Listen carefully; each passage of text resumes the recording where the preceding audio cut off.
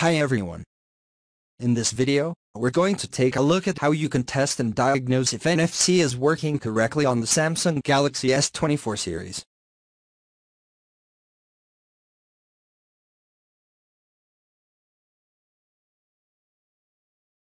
First, open Settings.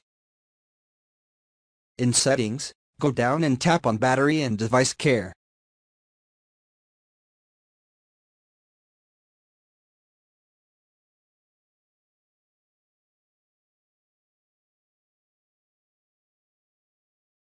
Then we go down and tap on Diagnostics.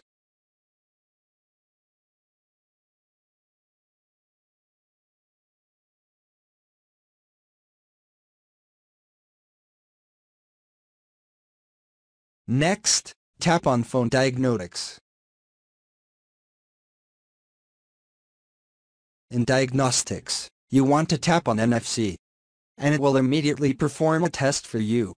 Now if you have previously tested NFC, then you can now tap on the Retry button.